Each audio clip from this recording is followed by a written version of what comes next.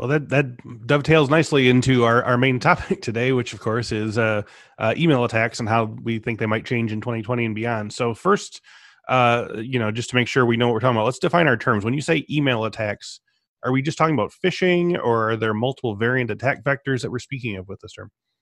Yeah, it's a great question, and I'm a bit of a novice, right, in cybersecurity, and so I think Okay. one thing I was surprised by when we first started was just how many terms there were and how overlapping they are, right? Right. Sometimes people use phrases like business email compromise, and sometimes they mean phishing, sometimes they mean executive impersonation, sometimes they mean account takeover, right? And kind of they're Right. all blended together. Yep. And so there's a couple different frameworks people use to talk about different types of email attacks. I think they all there's a lot of kind of marketing folded in there. It's kind of hard to know what people mean. Yeah. One way that we use to think about is just talking about kind of the fundamentals of what is the attack. And there's kind of three categories that we use. So one is any sort of link-based attack, right? So traditional phishing, where they're trying to get you to go to some website, or it could be some maybe sophisticated advertising.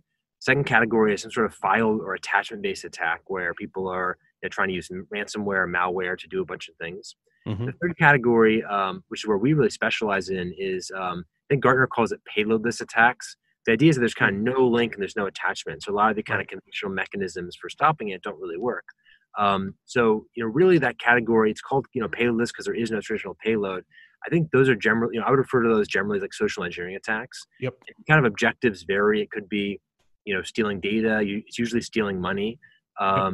But I would call them social engineering. They're not really payloadless, right? They are, the social engineering attacks, they have a payload. It's just like in the text, in the words, they're trying to Right. create Right. It's almost still like driving you toward an action that results in a problem. Yeah.